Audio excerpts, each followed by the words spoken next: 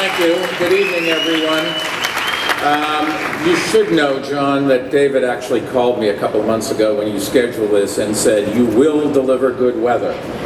He was way ahead of you, so I'll rest my case. I did want to congratulate you and everyone at Northwood Investors and David Chase and everyone at the New York Palace on completing this superb renovation of one of New York's signature luxury hotels. And as someone who has appeared in the final episode of Gossip Girl, I'm also prepared to say Serena, the Gossip Girl character who lived at the Palace, would definitely approve of everything you've done here too.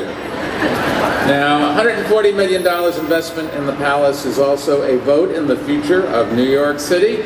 I think it's money well spent because there's every reason to be confident in our city's future, especially when it comes to our hospitality industry. Couldn't be more excited to also introduce rock jazz pianist ELEW.